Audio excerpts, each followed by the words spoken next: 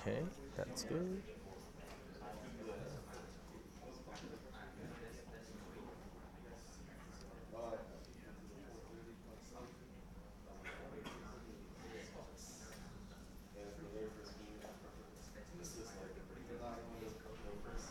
All right.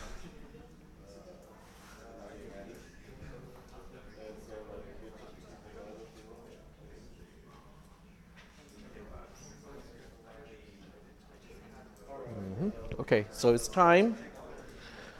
All right. So I'm gonna get started.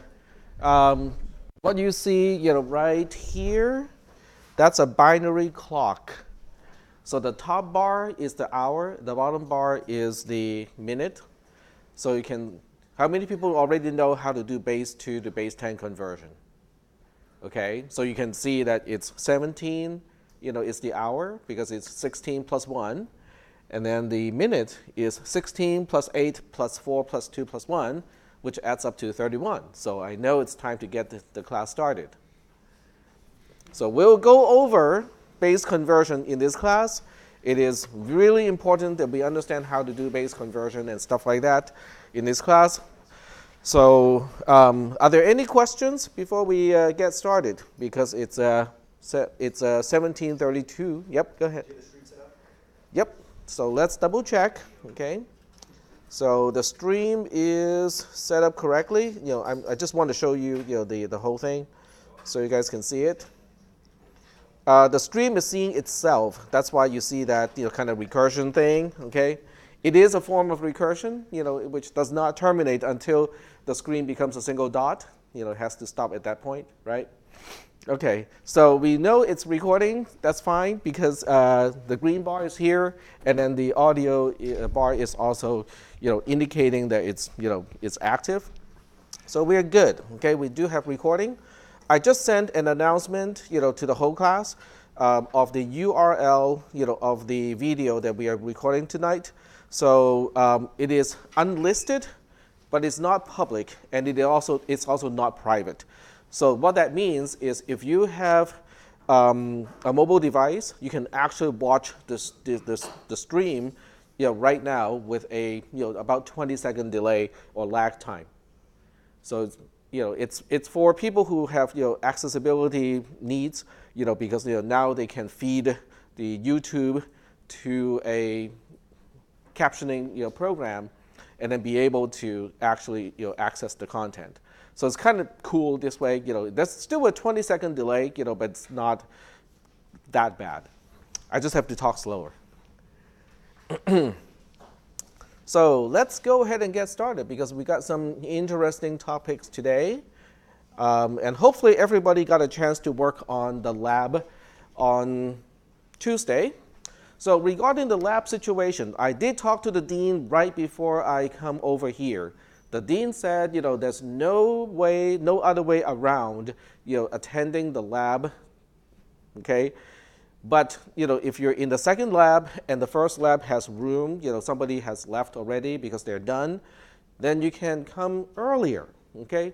But we cannot let people work on the lab stuff at home. So that was that's what the dean told me. Okay, so now that part is official. Because I do understand, it's kind of late, for most of you to go home. If you get home by 10:30 or so, that's really a hassle. Especially if you work in the day and then you have, like early morning stuff to do tomorrow, okay? So I do too, I have to drop off my son, early, and then the cat's always waking me up by 5 a.m., okay, because they want food. Yep. So if we're on the wait list, we should just drop them? We can't be added? So if you're in the wait, so that's a separate issue, okay? So wait list, the dean said, the dean reminded me that I'm not getting paid more because I'm adding more people into the class. And I said, it's okay, I understand that. Because they do pay more when the class is bigger, but I have to tell the dean ahead of time. and say that, okay, I'm anticipating like 70 students, which is a certain percentage over the original enrollment amount, then she can pay me more because of the extra enrollment. So they cannot do it after the fact. Like, oh, okay, a lot of people show up and, there are more people than anticipated. So we cannot retroactively change the pay because of that. So the dean reminded me of that. And I said, it's okay, I can just add a few people.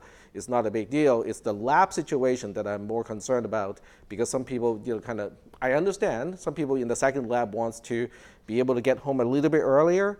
So the idea is, if you see a spot open, in the lab, even when you're in the second lab, you can kind of come a little bit early instead of starting at the second lab time spot. So I'm not really sure, when people will start to, kind of leave the first lab. It all depends on the lab activity itself on that particular day. So, but that's kind of the general situation. Do we have any questions about the lab situation? If you're on the wait list, I will send you the permission number sometime over the weekend. So you'll be added, you'll get the permission number to add to the class, but at least I think everybody should have access to Canvas at this point. Question? So let's suppose that we stop in the middle of the quiz. Uh-huh. Can you go and finish it at home? Yes, you can. So depending on how the deadline is set up, so typically the lab has a deadline set up at least 2 days, maybe up to a week. So you can get it started at the lab, do a part of it, and then finish it, later, somewhere else. So that is possible. But the idea is you have to start it at the lab. There was a question back there? Nope. Yep, go ahead. What about for someone who's not on the wait list? If you're not on the wait list, did you send me an email with your ID? No, I'm crashing this class today. I'm from Sac. Okay, you're from Sac City. Huh? Sac State. From Sac State. I think one more is not going to kill me. That's good to hear. Well, I'm going to die eventually. So, just like everybody else, we all have the same destination, right? I mean, so don't look forward to that destination. Just kind of enjoy the ride. Yes, go ahead. Is every lab activity going to have a password like the first one? Yes, more or less. All right, so what we'll do today is we're going to start with physical states. We'll start with things that we use to implement computers. Okay, so that's where we are starting. On Tuesday, at the end of Tuesday, I kind of started to talk about how I'm laying out this class. We start with the tiny little components that we use to make computers, and then we make more logical units out of it, like logic gates. And then we build adders, and then we build flip-flops, memory units and whatnot. And then eventually we'll build the actual processor out of these components. Okay? Once we build a processor, we'll figure out how the processor works. Okay? How do we move, copy data from here to here? How do we add these two numbers together, and then we store the result or the sum to this location in memory, blah, blah, blah, blah, blah. So once we figure out all the baby steps that the processor is capable of doing, then we look into C, C++ constructs and go like, okay, here's a C statement. What does it look like in assembly? Now we get into the actual assembly language programming. So that won't start until maybe week 10 or so. So what do we do from week 1 to week 10? We build the processor. Okay? So this is not the usual assembly language programming class where the first class starts with, okay, these are the mnemonics, okay, and this is the assembler. Let's start programming right away. Okay? I don't do it that way because it is not about the syntax. Assembly language programming is never about the syntax. It is about how things operate inside the processor. So if I just start to talk about the syntax of assembly language, then people will just equate the syntax to, oh, so this is why that is happening in the processor. Nope, that is not the case. The syntax is nothing more than a notation so that it's easier for us to specify instructions that the processor can natively understand. So we'll get to that point, okay, somewhere around week 10. So right now we'll start with very simple, easy, well, I wouldn't say easy, but very simple stuff, low-level stuff, okay? Yep. Will we cover like why GPU is sometimes faster Could you ask the GPU? Sometimes it's faster than the CPU. So okay, so I can sometimes digress a little bit and answer questions like that. The GPU or the graphical processing unit is not designed like a CPU or the quote unquote central processing unit.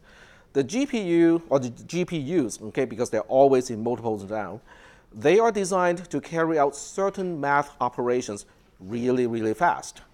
But they are not general purpose, which means if you want them to do like, okay, I'm just trying to think of an example here, Dijkstra's algorithm, okay, or some other general purpose programs, they're not designed for that, okay? But the point is, each GPU is not really that big, okay? The core is pretty small, so it can fit a lot of GPU cores within the same, area that you use for main CPU.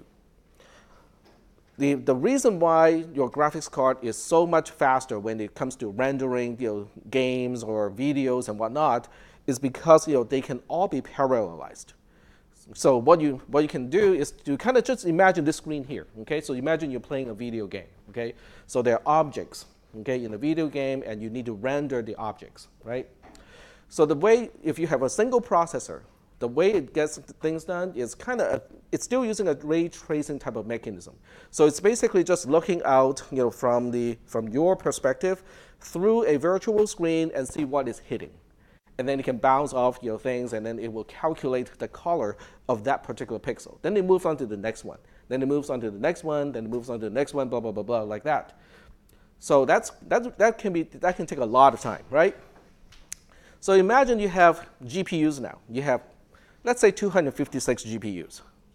So now what you do is you chop the screen up 16 by 16.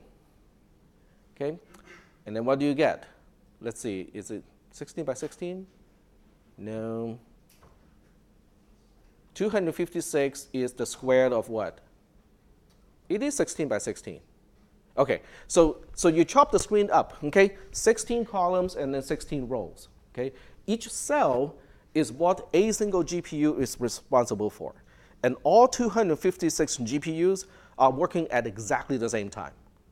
And that's why you see the speed up when you have GPUs. And when you have more GPUs on the graphics card, the faster it goes. It's almost exactly proportional. The number of GPUs on your graphics card is almost directly proportional to the performance of your graphics card. The GPUs on the graphic cards are called cores, right? Yeah, well, each actual processor is now called a core because the main processor now has multiple cores, and that's why we're counting cores instead of counting processors. Because when we say a processor, it can contain multiple cores. So any other questions related to that? Nope. Okay, so we might come back and visit stuff like that maybe in the future. All right, so getting back to physical states. The first kind of physical device that people have used to implement computers are electromechanical devices.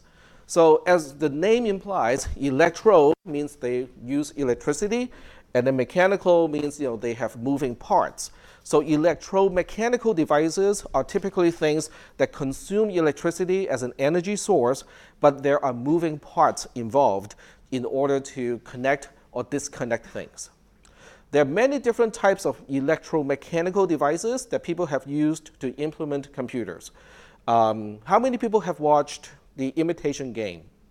Okay, so Alan Turing was using rotors. Okay, so a rotor is rotating a disk, and then on the disk are multiple electrical contact points. The contact points are routed on the disk to various other contact points, and by rotating the contact points, a different contact point will attach or be connected to a stationary contact, and that is how they can kind of move things around and change the route of the electricity, and that's how those computers were implemented. But in terms of modern day stuff, a relay is really a good example. How many people know what a relay is? Okay, some people do. So a relay is, okay, if you just look up an automotive relay, And they're really common. I mean, they're very common devices. And let me see if I can. Okay, so this one here, this is definitely a relay. So a relay basically is a switch, okay? But how is it different from a switch like, a wall switch that we have? The only difference is a relay switches the kind of quantity, physical quantity it switches is electricity. Okay, you kind of know that. But the quantity that is used to actuate the switch is also electricity. Is that okay? That makes it different compared to a wall switch because a wall switch needs mechanical means to change the state of the switch. And then the switch itself is switching electricity. A relay uses both, uses electricity in order to connect or disconnect electricity. Okay? So that's really important, okay? That's really important because even though a relay is really slow, okay, because it's a mechanical device, there's a certain time lag between having the coil or the magnetic coil energized and the actual reed moving and then making a contact, and there will be some time before it settles down because it does bounce around a little bit. Okay, so it's not very fast. Okay, it's a very slow device, but in terms of concept, you can implement a computer using just relays. Okay. The problem of doing that is, one, your computer is going to be very, very slow, okay? Because the device itself can only switch so many times per second. Now, how fast is your processor? What is the clock speed of a processor that you use on your cell phone? It's in the range of gigahertz, okay? Sorry? Okay, so 2.5 gigahertz, right? So if we're only concerned about the order of magnitude, it'll be in the range of gigahertz, of billions of times per second, right? Relays can, at the most, do maybe 4 times per second. So if we implement computers using relays, then you'll be measuring the clock's rate at like 4 clocks, 4 ticks per second. If you have a souped-up version, you may have 5. Okay. And it's also going to consume a lot of current, okay? Because the way relays work is they have to energize a coil to create or to convert into a magnetic field, and then the magnetic field is the one that changes the state of the reed to change it from contacting to non-contacting or the other way around, okay? But the coil consumes a lot of current, and anything that consumes current is going to generate a lot of heat or convert electricity into heat. So if you build a computer using relays, it's going to heat up a lot, okay? It's going to take a lot of energy. So we don't like to use electromechanical devices if we don't have to. So the next one up, okay, in the notes, okay. So I'm not really going through the actual details of each device, each kind of device, until we get to transistors. So the next one up are the vacuum tubes. So vacuum tubes, as the name implies, is a tube that is near vacuum because nothing is actual vacuum. Not even outer space, okay? Outer space is actually not entirely vacuum. It actually has particles and other kinds of stuff in it. But vacuum tubes are near vacuum, enclosures, and then inside they have a heating element, okay? At the very core, there's a heating element. The heating element is not for producing light. Its only purpose is to heat up what we call the cathode, okay? The cathode is the part that emits electron. So as it turns out, if you heat up metal in vacuum, electrons are quite ready to leave the surface of the metal, okay? They're just kind of floating around, but they're not exactly attached to the surface of the metal that is heated up in vacuum. So the idea of a vacuum tube is you have an external field outside of the cathode in order to kind of encourage the electrons to leave the surface of the cathode, which is already heated up. And then there's a collector on the outermost part to collect the escaped electrons, okay? But the bottom line is whatever a relay can do, okay, using electricity to switch electricity, a vacuum tube can do it as well. Okay, so from the abstract perspective, that is the bottom line. Okay, you can use a particular physical quantity to switch or to control the flow of the same physical quantity. So vacuum tubes are great compared to mechanical devices or electromechanical devices because they have no moving parts, and therefore they are faster. Okay, so we are probably talking about, I'm just guessing here because I'm not a vacuum tube kind of guy. I'm going to guess about kilohertz in terms of clock speed. Okay, so we are going from multiple cycles per second to multiple thousands of cycles per second. That's a huge increase, okay, if you think about it. So that's why, once vacuum tubes become inexpensive enough, people start to build computers or mainframe computers using vacuum tubes. Are we good so far? Okay.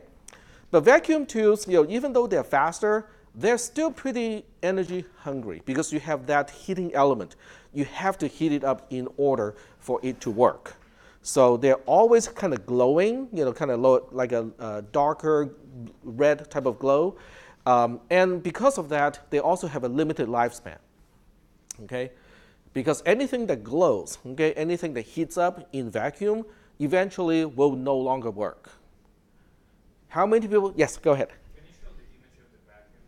Yes, absolutely. In fact, I will show a particular type, which is called a triode.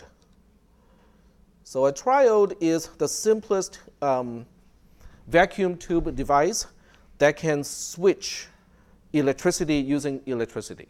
And this is kind of what it looks like. It has got two anodes, two cathodes in this case. So what you see glowing here, that's just the heating element. And then you have, kind of like a mesh. You can barely see it through through the collector. But if you see the mesh inside here, the mesh is let's see, that's the base. Okay, I'm trying to remember the terms. So this part is the emitter, the outermost part is the collector, and the mesh here is called the base. And that's kind of, I don't know exactly what the scale is, but I would assume it's about the size, like maybe about yay tall and about this much in terms of diameter. So they're not really small, okay? They're actually pretty good sized, and that's kind of a good thing because you have to replace these things occasionally, or they only have a limited lifespan. The reason why they have a limited lifespan has to do with a physical phenomenon called sublimation. How many people know that term? What is sublimation? Go ahead. Isn't it something transitions from a solid to like a gas? Yep. It's a phase change because solid, liquid, or gas is what we call a phase. So it's a phase change directly from solid to gas. Okay, and all metals do that. It's just to a varying degree in vacuum. So what happens is, the heating element, the metal of the heating element will basically vaporize itself, okay? Literally vaporize itself. So the vapor will basically just disperse over the entire thing, and it will get deposited at the coldest part of the enclosure, which is typically the glass enclosure. That's why you will see, these things darken over time because the metal get vaporized and then it deposits onto the glass of the vacuum tube. So you can kind of use that to gauge, how much life is left on a particular device. And by the way, that's also what happens to the halogen headlamp of cars. Over time, the tungsten, which is what is producing the heat and then the light, is basically vaporizing itself until it disconnects the circuit. Then you have no light anymore. Go ahead. So that's an issue because it's not a vacuum anymore, or is it just the deposit? No, it's still vacuum. It just the heating element is no longer one solid piece of filament. It disconnects itself because because it gets thinner and thinner and thinner, and then sooner or later, some place with along that filament just breaks. And then the problem is, it also accelerates the process itself. It accelerates its own death over time. All right. So that's vacuum tube. If you are interested in how it works, Wikipedia actually does explain how a triode works. And it's kind of fascinating for those people who want to know, I really want to know how it works. That's me. Okay, so now we're moving on to transistors. Okay, so transistors are even better because they are what we call solid state. Okay, so comparing transistors to vacuum tubes, both do not have moving parts, but transistors are called solid state devices. So they're really kind of cool because they can be made very, very small. Okay, so if you track down here, I didn't quite mention when people start to use transistors to implement computers. I believe it is in the late 50s, latest in the early 60s. Okay, so we have been using transistors for a long time, for decades. Okay, but how would you compare the speed of a mainframe computer made in the 60s to a computer that is made yesterday, just rolled out of the production line yesterday? Would there be any comparison? Yeah, go ahead. The new one has a lot more and a lot smaller transistors. Yeah, so transistors, unlike electromechanical devices or vacuum tubes, can shrink over time. Okay, as people improve the production, the manufacturing technology, and also technique, they can make transistors smaller and smaller and smaller. But they're still operating at the same kind of principle. So that's kind of the interesting part about computer science is, as devices get smaller, they get faster too, because there's less state to change, less momentum, so to speak. Okay, so the smaller the device, the faster it can switch, and then the faster computing power we have, and they also save a lot of power. Okay, if you have a Fitbit on you, okay, your Fitbit probably will outcompute a mainframe computer in the 60s. I'm not kidding. I mean, your Fitbit probably has more memory compared to a mainframe computer in the 60s. I think most delay from nowadays systems are due to OS timing instead of the actual computational power of it. Is that right? Say that one more time. Like most slow or slow down of like nowadays system are mostly due to OS timing or like time cycle, rather than like the computational power of Okay, so the question is, what is limiting the computational power of devices that are modern, right, current? So there are a few. Okay, one has to do with input-output. How fast can you pull data out of the hard drive? I know most people do not use hard drives anymore. We use solid-state drives, but nonetheless, a solid-state drive still needs time to read. It also needs time to write.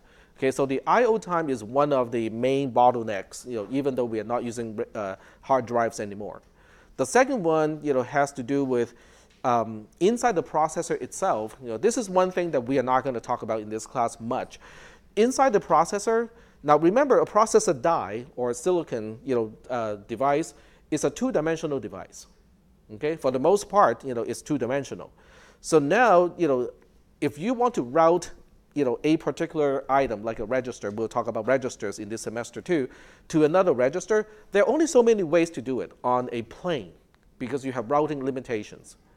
So that becomes a bottleneck as well, is how fast can you move things around, because you cannot have complete connection between all the pieces that really should connect to each other.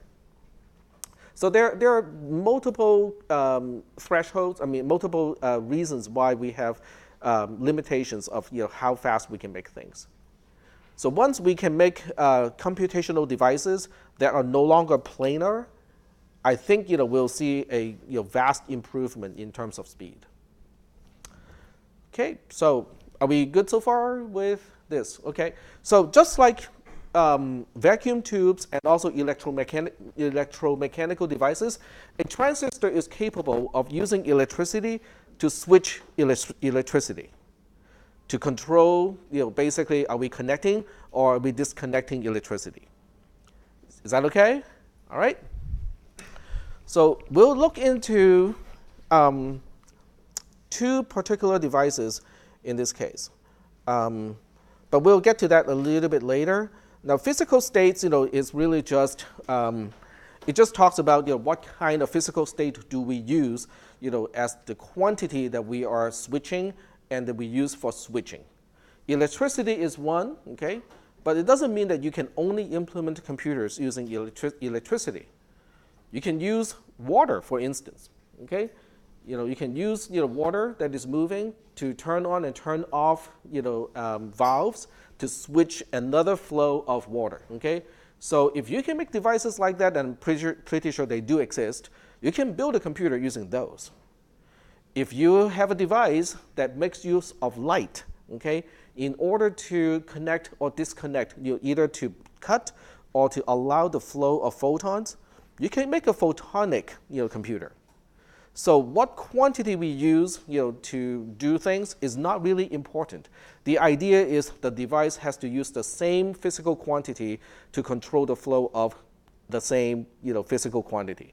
It can be electricity, it can be photon, it can be a whole other variation of stuff.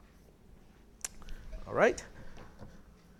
So now we look into representation.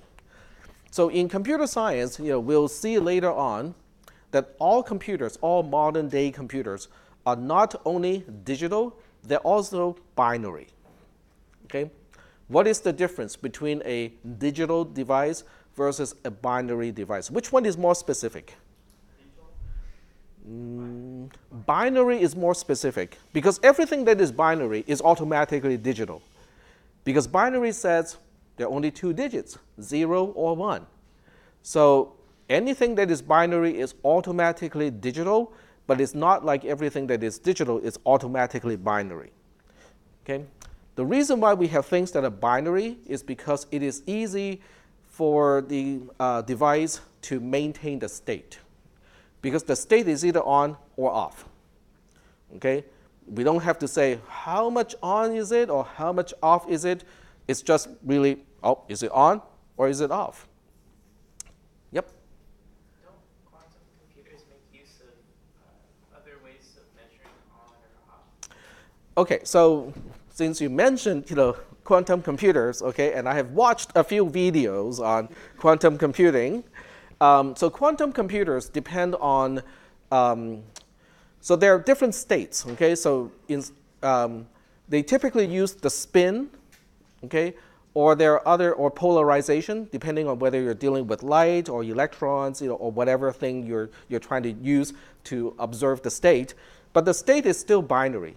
So the spin is either clockwise or counterclockwise, and then the polarization is either horizontal or vertical. So they're still using, there are only two states per thing. But the idea of quantum computing is you can stack states onto the same thing. It's called superposition. But in order to know the state of that thing, which now is the superposition of multiple things, you have to sample it multiple times. Because each time you sample it, it will only give you one answer. But you have to keep sampling it until you get a relatively sure answer what state is actually in, what the superposition state really is. So quantum computing is really interesting. Quantum physics itself is really interesting. If anyone has an interest in quantum physics and also computer science, guess what? You have the future. Because quantum computing is going to happen. It's just a matter of time. I think Google has one quantum computer, and then IBM just looked and go like, yeah, we got that working a long time ago. And I would not be surprised if Facebook is working on its own, or the Navy is working on its own, and so on, because the idea of a quantum computer is it can perform computations a whole lot faster compared to a conventional computer. And the first thing people want to do is to crack encryption. So yeah, go ahead. So is physics better major or computer science for the one?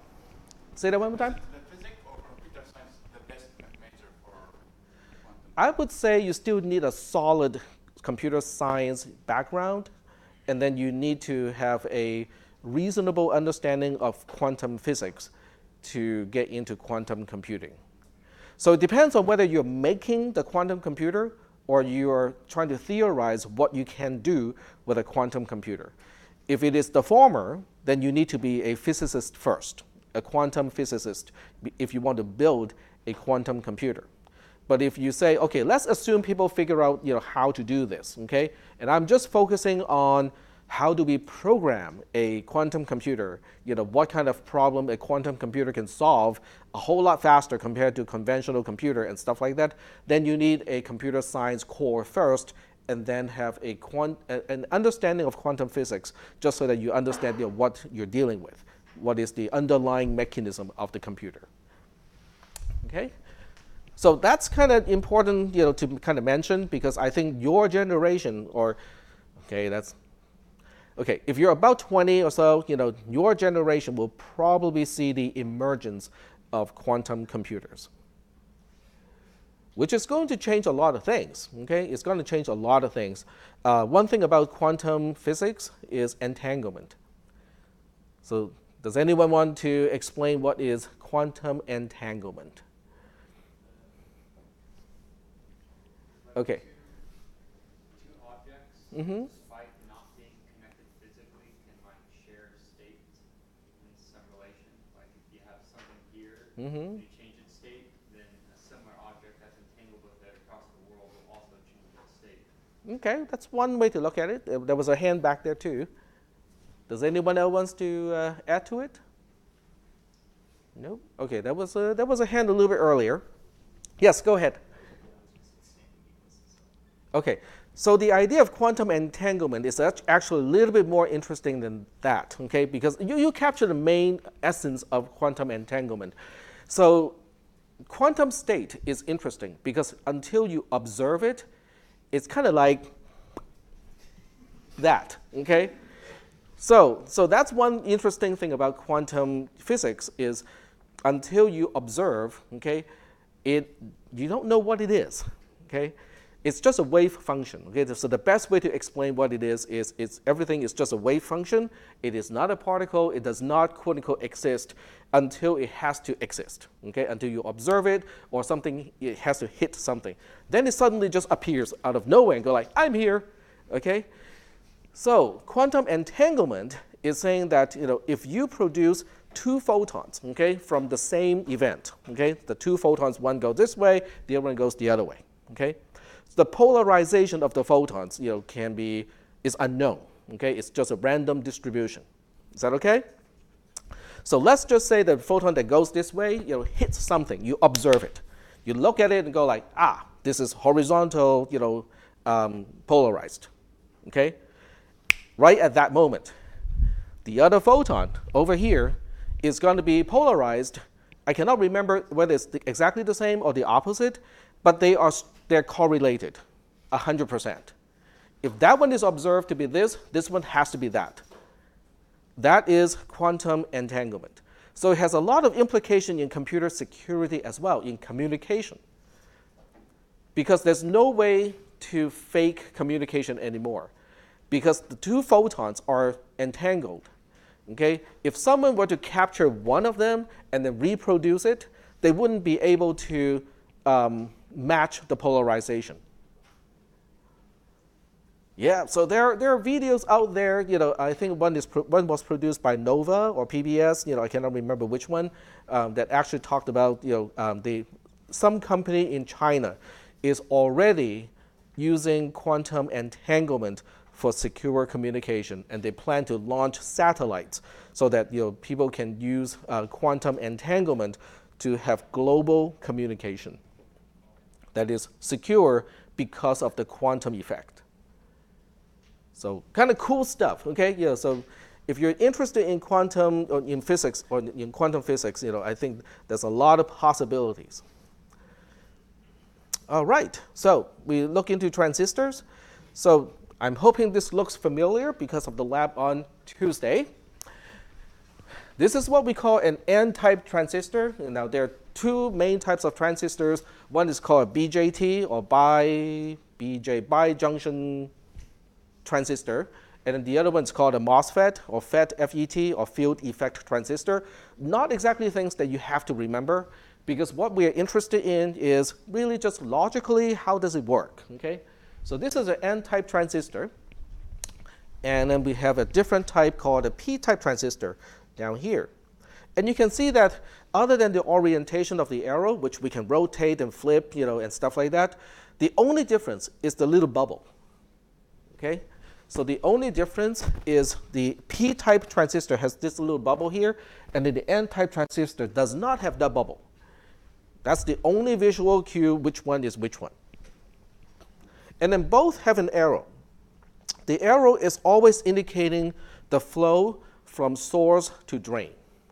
In other words, in the case of an N transistor, drawn this way, this end here is the source, this end here is the drain.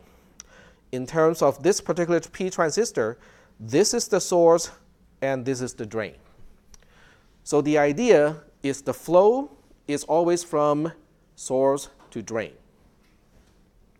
The third terminal, which is this one over here, or this one over here, is called the gate. Okay? So the gate is kind of the control line. Okay? That is how you specify, okay, hey transistor, I want you to stop the flow, or I want you to allow flow. Okay? So that's kind of the deal of the N-type versus the P-type transistor.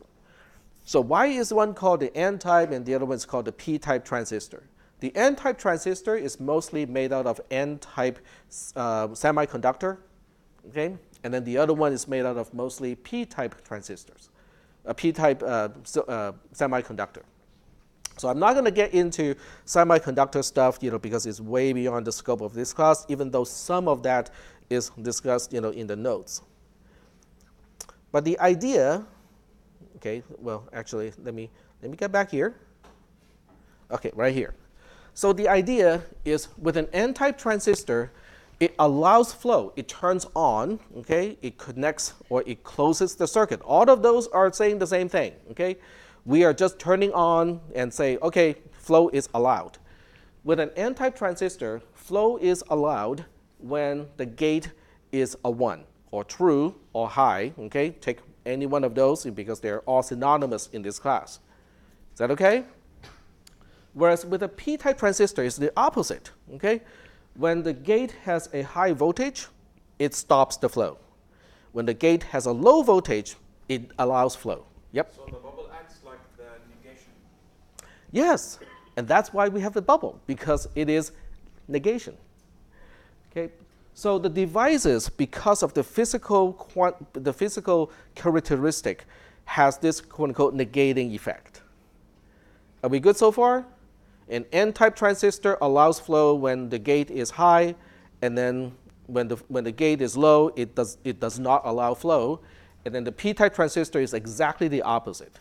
When the gate is high, it stops flow. When the gate is low, it allows flow. Are we good so far? Yep, go ahead.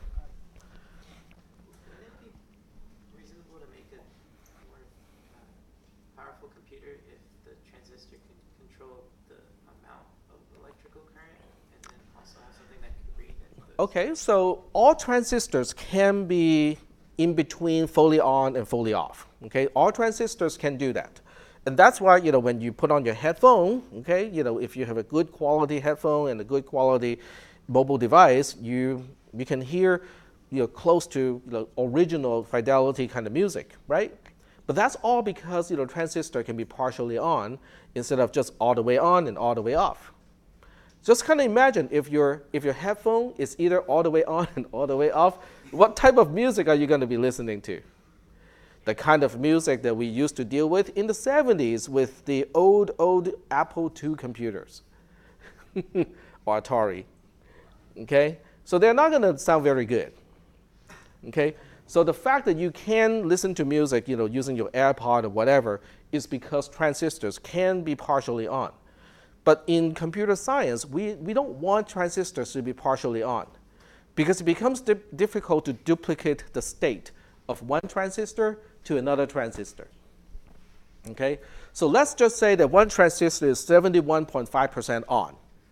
Okay? Of the full potential to allow flow, it is 71.5% on. Are we good? Okay? And I say, I want to copy that to another transistor.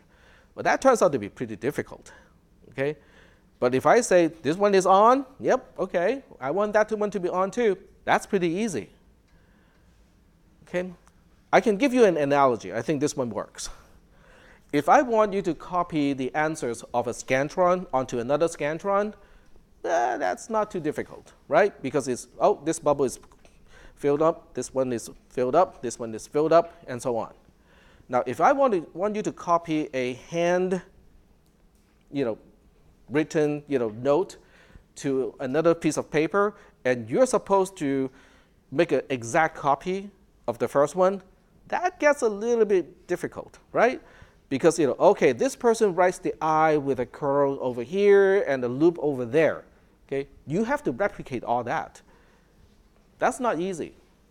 But if it's just Scantron, okay, oh, this person is kind of sloppy. Oh, I can see that bubble is only 3/4 filled, and I'm going to do a 100% fill.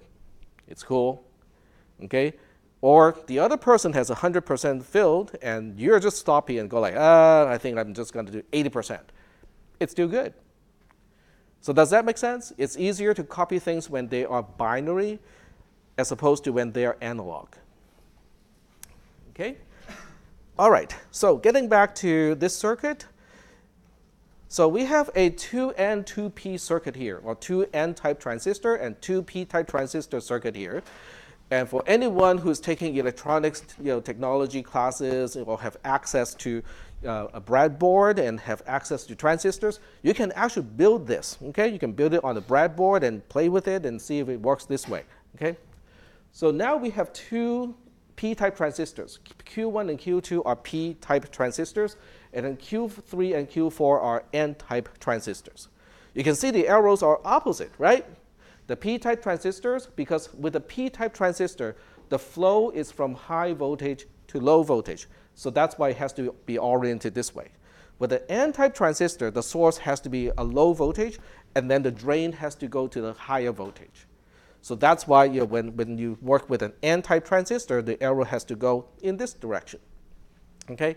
So that's not really of main concern to us. Okay? As long as we observe the arrows, things will work.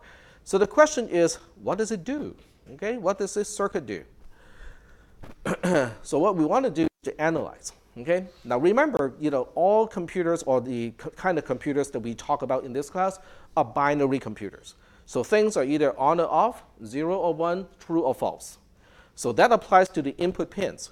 X and Y are input pins, and then this pin over here that has no name is our output pin. So the input pin X and the input pin Y can either be a low voltage or high voltage each. So we have 4 possible combinations. Because each one can be a low or high, so we have now 4 possible combinations. Does that make sense so far? Okay. So if you have any questions at any time, please do not hesitate to ask. So instead of just kind of reading my own notes here, I'm going to show you this picture. So in this picture, we have both inputs being low. Okay, X is a 0, Y is a 0, or you can say they're both ground. They're both 0 volts. Okay, there are many ways to say exactly the same thing. So we want to analyze this circuit and find out, okay, so which transistors are on and which transistors are off. Okay, so you remember with N-type transistors, if the input is a low, they are off. Okay. And with P-type transistors, it's exactly the opposite. When the input is a low voltage, they're on. So now we know transistors Q1 and Q2 are on, and then transistors Q3 and Q4 are off. Are we good so far? Okay. So what does it do? Well, instead of looking at transistors, this is one thing you can do, okay, on your own notes, is you can just say, oh, since the transistor Q1 is on, we'll just draw a solid line from the source and connect it to the drain because it's connecting the circuit. It's closing the circuit, right? Same thing with Q2. We'll just draw a solid line from its source to its drain because it is just completing the circuit. Are we good so far? What about Q3 and Q4? They're off. They're not connecting. They're open circuit. So it is as if they do not even exist. There's nothing here and there's nothing here. So that's one way to look at the configuration of this particular circuit. So now the question is, what is the output pin connecting to? What can it connect to? Does it have a path to connect to ground? Nope, because we got two places where the circuit is cut off. Does it have any path to go to the high voltage? It has got two paths, right? It can go through Q1. It can also go through Q2 because both of those transistors are on, completing or closing the circuit. So when you measure the voltage at the output pin, it is as if you are measuring just the high voltage source itself. And as a result, we interpret that as a 1 because it is a high voltage. So are we okay so far with the analysis of this circuit? Or this configuration of the same circuit? Because we're going to look at the same circuit, just different configurations. Yes? I'm not super clear on the directionality of these transistors. Mm-hmm. So does it matter at all that the transistor that they're pointing in opposite directions? Yes, it does matter because the way it works is for an N-type transistor to work, the flow has to go from source, which is a lower voltage potential, to the drain, which is a higher voltage potential. So in order for the simulation to work, it does matter. I mean, aside from physical construction, the flow of electricity, Mm-hmm. I can't quite grasp that the flow of electricity travels it. So it goes from source to ground, because that's how electricity works. But the directionality of the transistors doesn't. So the electricity is flowing in the direction it flows, regardless of the direction of the transistor. So the flow is different. It is not, it's not referring to charge. It's not referring to electron either. It is referring to, are we allowing things through from source to drain? And then for an N-type transistor, the source has to be a lower electrical potential. And then for a P-type transistor, the source has to be the one that has the higher electrical potential. And that has to do with how a transistor is built.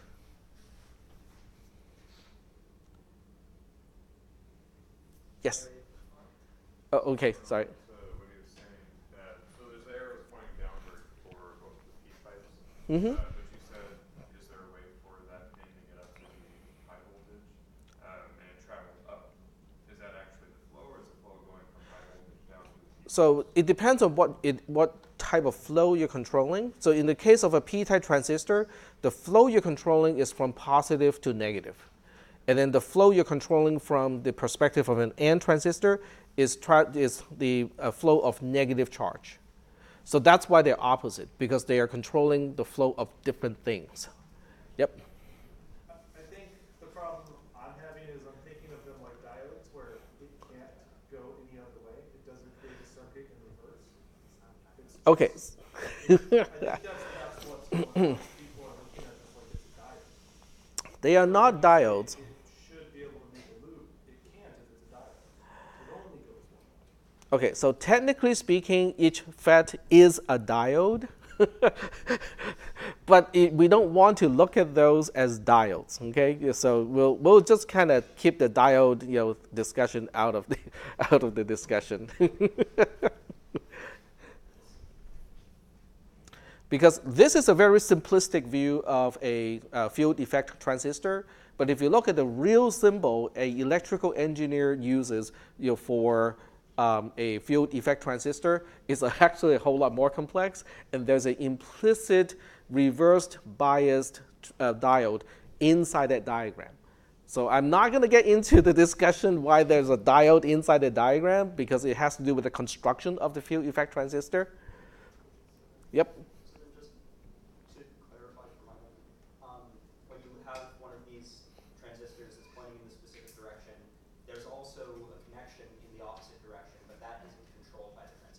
That is correct.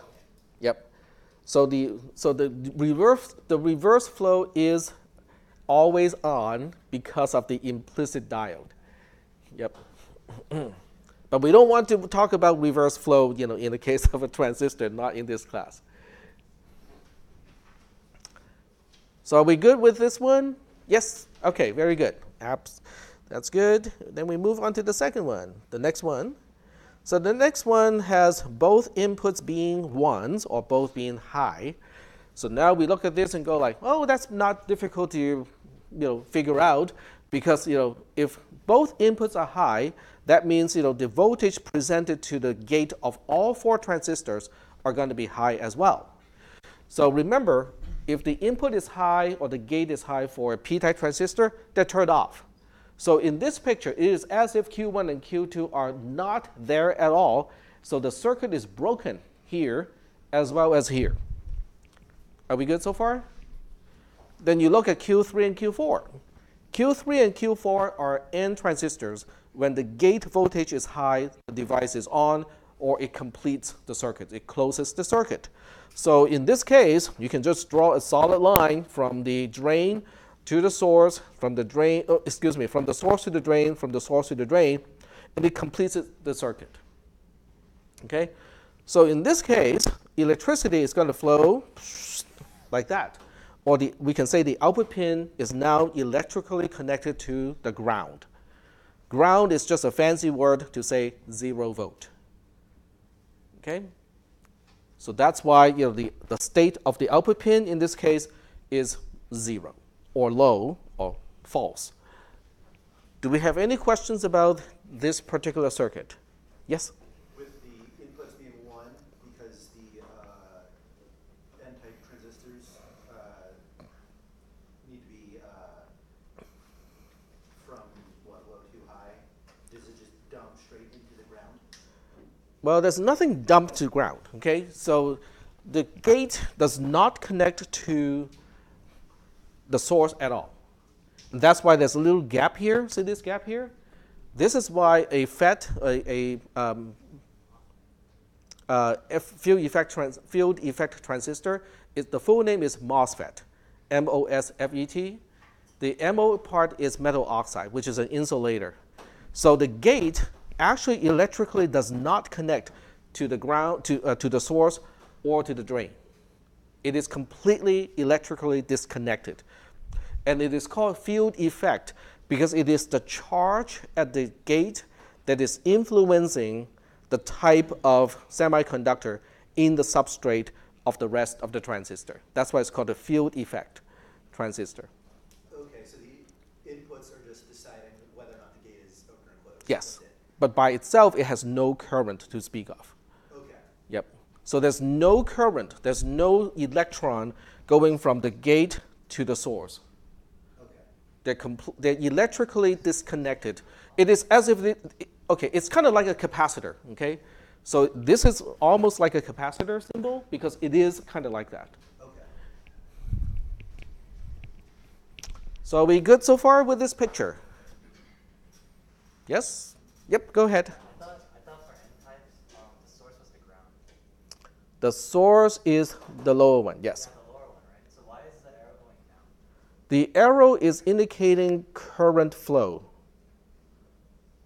Current goes from positive to negative. Oh, okay. But the flow that is controlling is negative charge. Okay. So negative charge goes in the opposite direction compared to the current. Yeah. Now don't ask me that is the case, because somebody decided, what is positive and what is negative and what is the direction of current. Wait, so the arrows you said was the direction of Current. current. Yes. And then the arrow for the N-type transistor is the direction of Negative charge. negative. Yep. Okay. Yep. So the source there would technically be on the ground. Yes. The ground would So the source is here, drain is here, and then the drain of Q4 connects to the source of Q3, and then the drain of Q3 connects to the output pin. So it's technically like a vacuum kind of, so it's like, Hmm? not suction necessarily, but like, it's got negative potential, so it's like, Right. So the idea is so electrons can travel that way. right. So the idea is the output pin is now electrically connected to ground. So if you were to put a voltmeter on the output pin, it would give you 0 volt. So are we good so far with this picture? Okay. So we're going to move on to the next picture, which is going to be the last one. What if one input is a 0 and the other input is a 1? That's the only one that we haven't looked at. So in this case, we have x being a 1 and y being a 0. So we now track down where is x connected to. X connects to the gate of Q1. X also connects to the gate of Q3. So in this case, the gates of Q1 and Q3 will both be experiencing a high voltage. Q3 being an N-type transistor is now saying, I'm going to connect, okay? But Q1 says, I'm a P-type transistor. I'm going to turn off. I'm going to disconnect. Are we good so far? And then we look at Y. Y connects to the gate of Q2. It also connects to the gate of Q2 and Q4. I misspoke a little earlier. So as far as Q2 is concerned, it's a P-type transistor. It's experiencing a low voltage at the gate. So is it connecting or is it not connecting? It's connecting.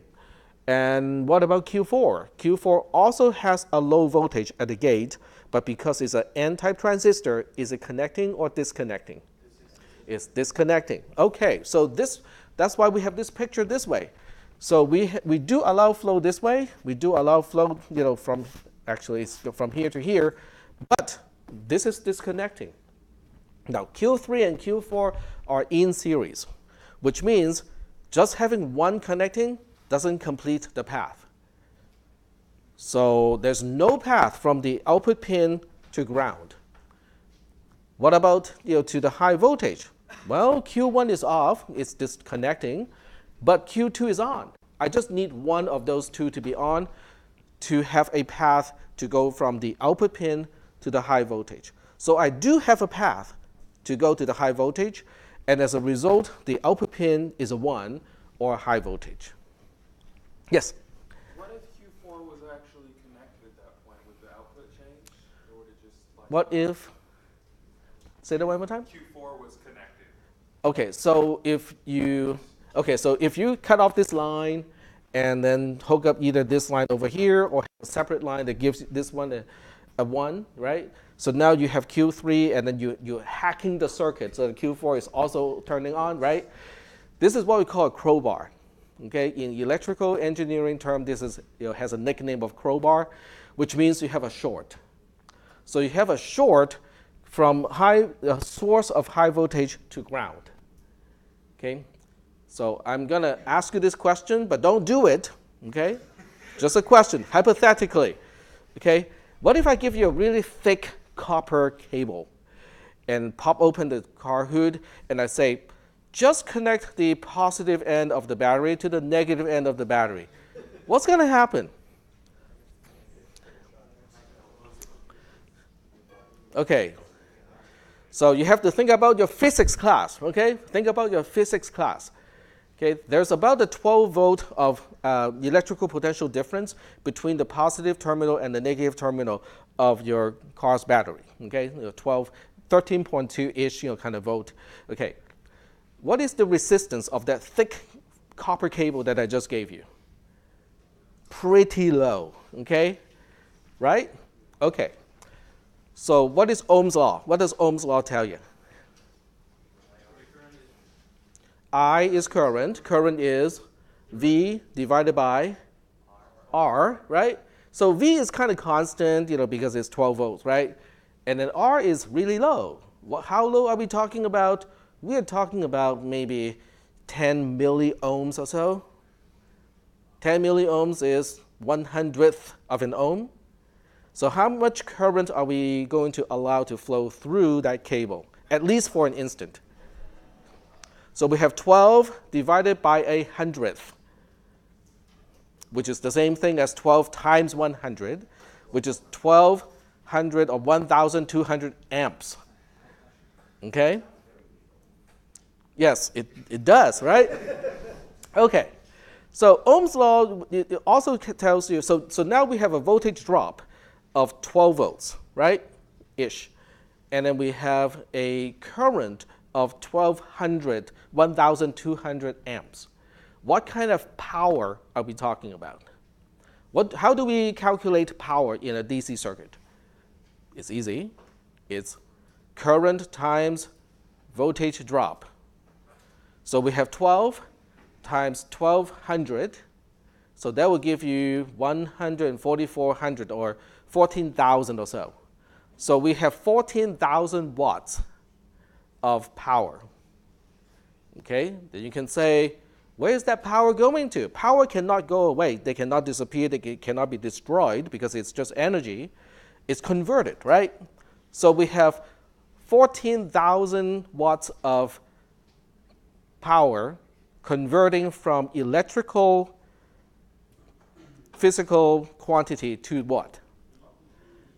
To heat. That's right. So how much heat are we talking about? What is the rating of your hair dryer? You get a top of the line hair dryer that can still be plugged into 110 volt outlet. Okay, so you don't need a 220 connection to power up your hair dryer. Okay, so what is the highest rating hair dryer you can buy on the market? 1500 watts. Okay, 1500. So the cable that I just gave you now is trying to dissipate 10 times the amount of heat compared to your hair dryer with no fan whatsoever, moving the air or cooling down anything. What is going to happen? What do you think is going to happen? It will glow. That copper wire is going to glow and burn your hand. Okay? But the battery is doing the same thing too. Yeah, go ahead. But okay, but you don't want to do this experiment, not because you can say that, oh, but I got protection here. I got welding gloves on and it's all good. Well, that's not the only thing that can go wrong. Because guess what? That 1200 amp is also going through the battery, right? Because the electrons are technically going from one side of the plate to the other side, in your battery. So your battery has its own internal resistance, right? So it's going to heat up itself. Also, what's in your car battery? Sulfuric acid. And that sulfuric acid is going to boil. It's going to create bubbles. It's going to burst. And then you're going to have, sulfuric acid, out of the battery. You can do that on your own. Let's just say that bad things will happen. I have seen puddles of jumper cables before, like just a puddle of plastic. Here on this campus, I think they were trying to jumpstart another car and then misconnected the cables. Yeah, bad things can happen. All right, so this is also important. What time do we have here? I forgot to bring my watch today. So it's 6:30. Okay, so this is 32 plus 7, 39. So we got 10 minutes left, so that's plenty of time. This is important, okay? All kinds of jokes is fine, but this is important stuff, okay? So when you look at X, Y, okay, the input pins, and you look at the output pin, we can now draw this picture, right? This is just a truth table. It says if X is 0, Y is 0, then the output is a 1. If X is a 1, Y is a 1, the output is a 0. If at least one of them is a 1, is a 0, sorry. If at least one of them is a 0, the output is also going to be a 1. Okay, so we look at this truth table and then we go like, well, does it resemble anything that we know? Sort of, right? Exactly. It is kind of like AND, but not. Yeah. Yep, it is a not AND, okay? It's a NAND, okay? NAND is negated AND, okay? Negated AND.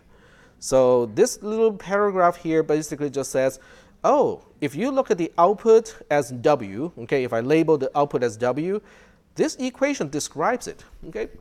So this equation says W is the negation of X and Y, okay?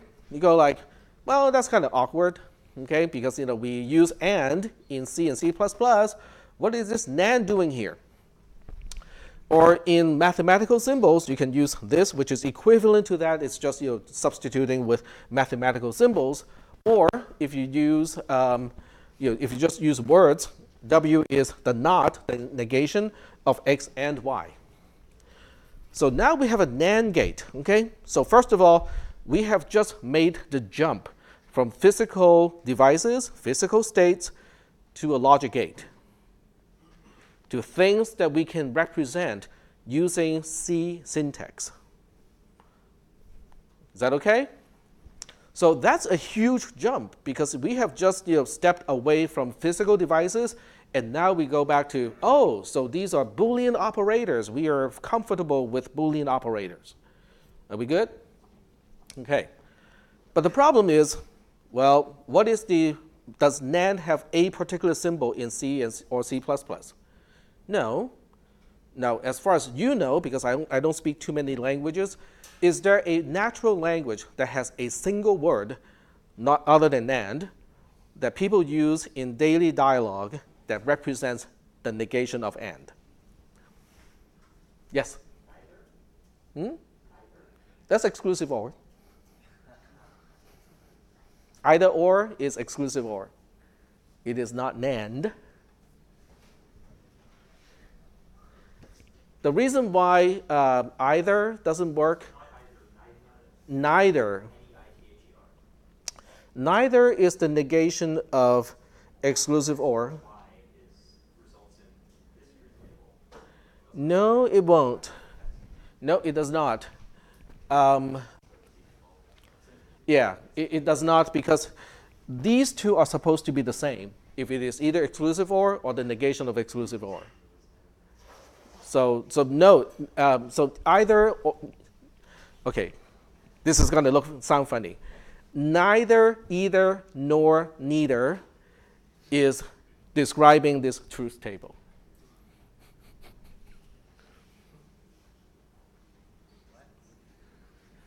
I'll say that one more time.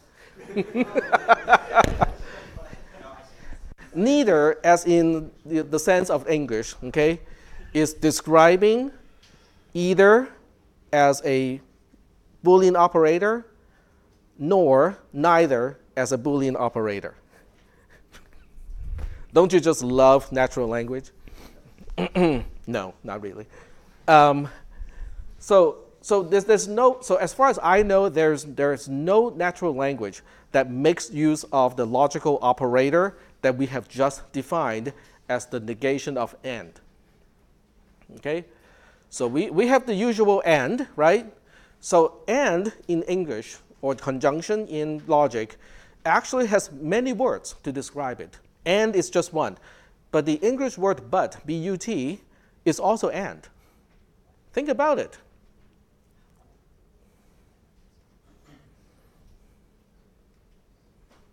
Okay, think of an example. My favorite is the beer commercial. Rich but not smooth. Okay? So that means, rich but not smooth means and not smooth. So the use of the word but is only there to kind of enhance the contrast of something that is opposite to something else. But it still means conjunction. They're both true. Okay? We use the regular word or. Okay? So or is disjunction by itself. We use either or. That's exclusive OR. We use neither nor, that's the negation of exclusive OR. But we don't have a single word for NAND. So what is this going to do? I mean, why is this important? So section 3.4 is going to tell you why. Because NAND, as it turns out, and so is NOR, but we use NAND because we have a circuit that only does NAND. As it turns out, NAND can do everything else. If you make enough of them and stack them up in different ways, that's all you need. Because the negation of X can be expressed as X NAND X. Does that make sense to you? The negation of X and X is really the same thing as the negation of X. Right? Yes? Okay. So what about X and Y? Okay. So we have X NAND Y, NAND, X NAND Y. How does that work? X NAND Y by itself is the negation of X and Y. Yes? X NAND Y is the negation of X and Y.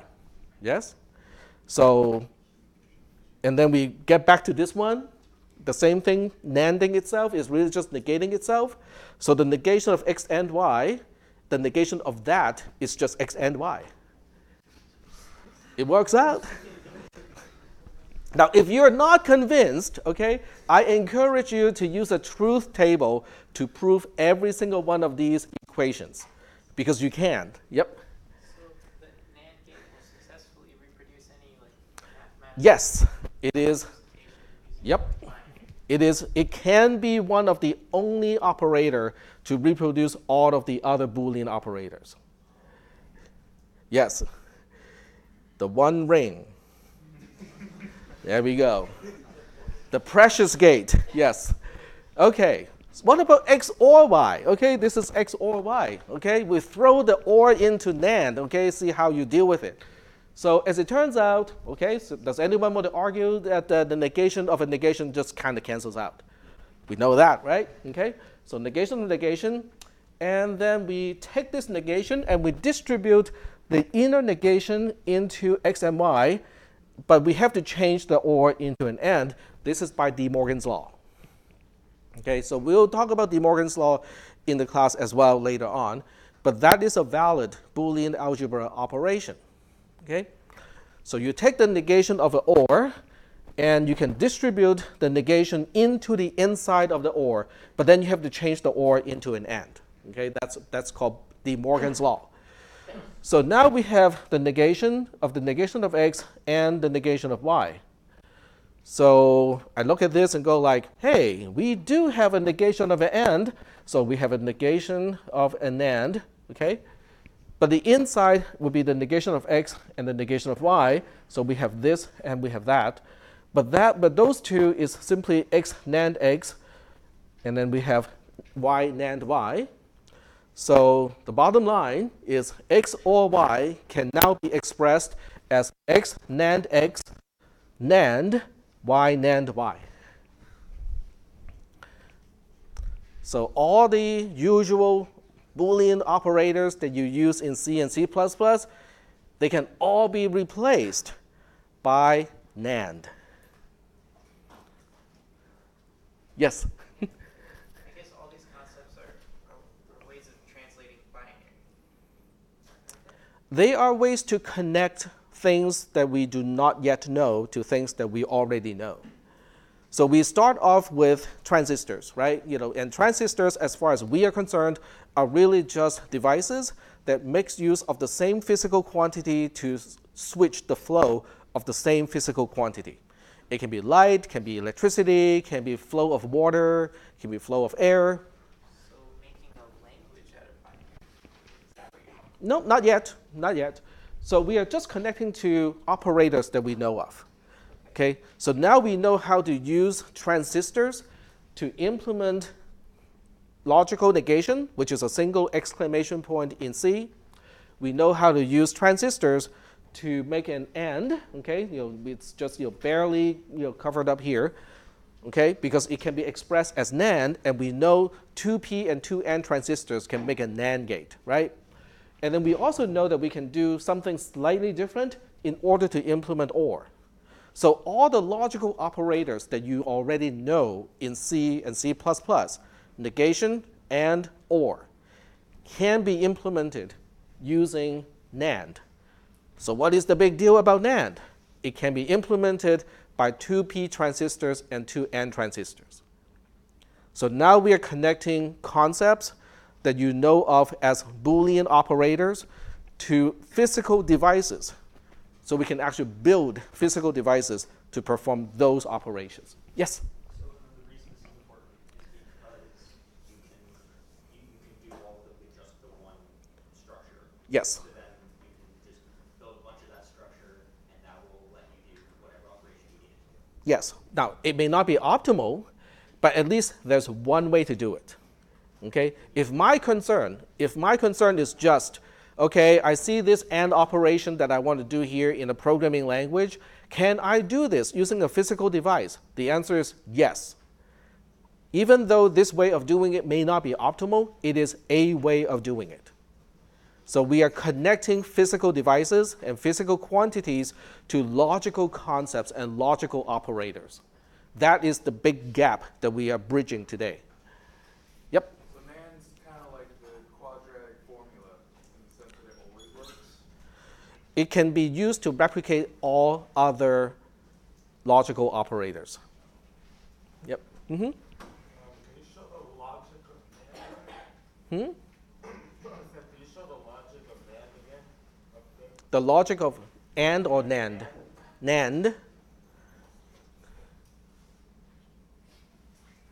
You can see how it's the opposite of regular AND, right? Because with the regular AND, the only time you get a 1 out of an AND is when both inputs are 1s. And then for everything else, you get zeros, right? This is exactly the opposite. The only time you get a 1, the only time you get a 0 is when you have both inputs being a 1. If you have at least one 0, you always get the output of 1. And that's why it's the opposite of a usual AND, of a regular AND. Yep? Could we have used that N and P transistor to build ore directly without going through the problem? Build ore directly, the ore gate? I believe so. So why are we doing all this? We don't do that now. Because I just want to show that it is possible. Yeah, because the bottom line in this class is not so much going for the optimal design. I just want to show you that it is possible. It is possible to connect all the logical operators that you already know to the simple circuit that we have already built. Okay. So when we get to the lab, I'm going to open up a lab for tonight. So there's a new lab for tonight, and it's going to be basically revolving around NAND as an operator. Okay. So I'll see you guys over at the lab.